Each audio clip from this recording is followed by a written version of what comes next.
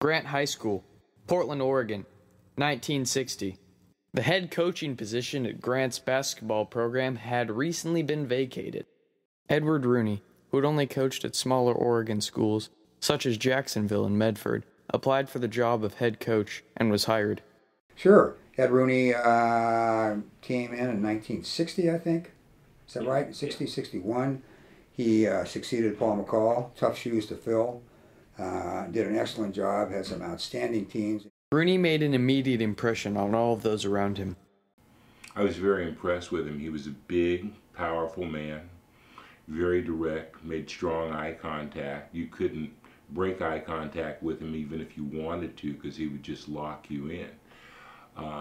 And you pretty much knew that no matter what he said, that's the way it was going to be. But those who came to know him found his soft side.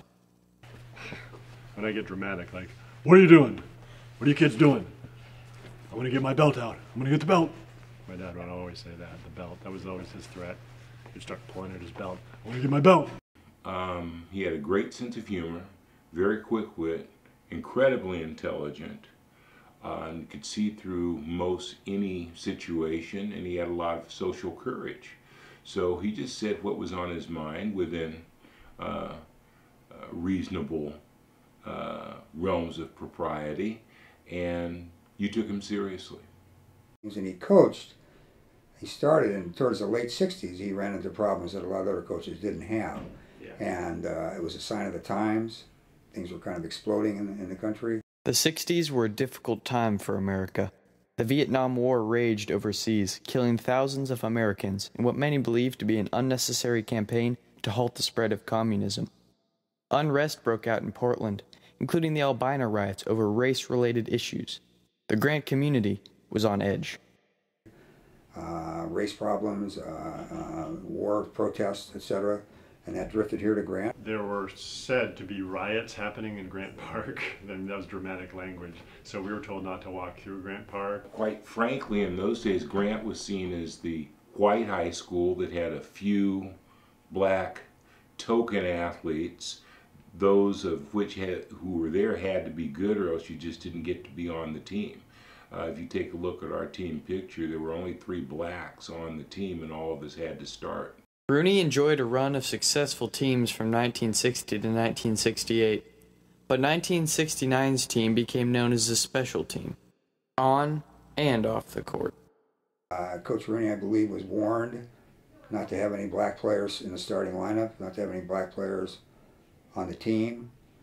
I won't tell you what he told them to do, but you can take a good guess, right? One of the players' parents complained vehemently that they felt that the black players were going to break down under pressure, and that somehow or other we would not be able to withstand the rigors of the type of competition that we were going to go through in order to become champions.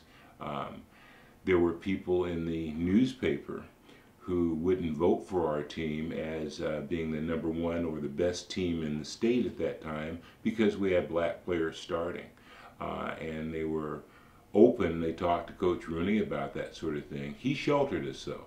He did not tell us what he had been going through or the type of pressure that was being placed upon him by not only parents but people in the newspaper and the media. Come on. Rooney came under fire from the media for starting black players on his team. However, the abuse didn't reach the home front until one day, a cross was burned on his lawn.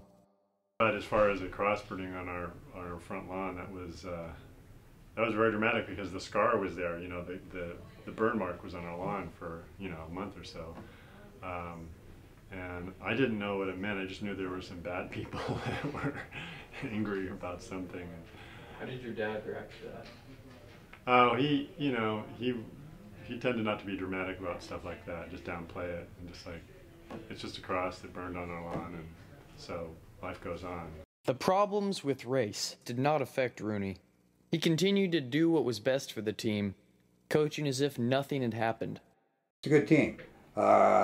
Once again, he stressed really hard ball movement everybody gets a touch, everybody gets a shot, everybody's happy. He began to recognize what we were best at, and he put us all in positions where we could succeed. Yeah. And he persevered.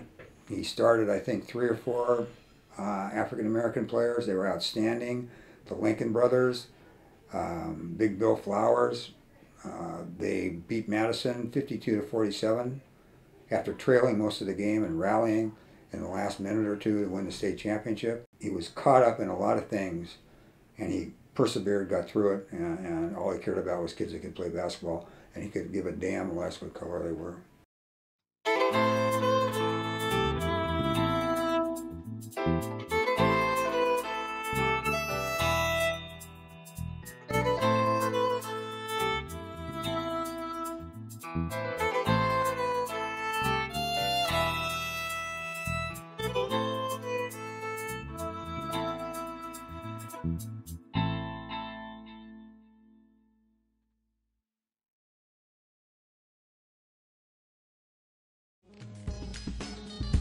Thank you.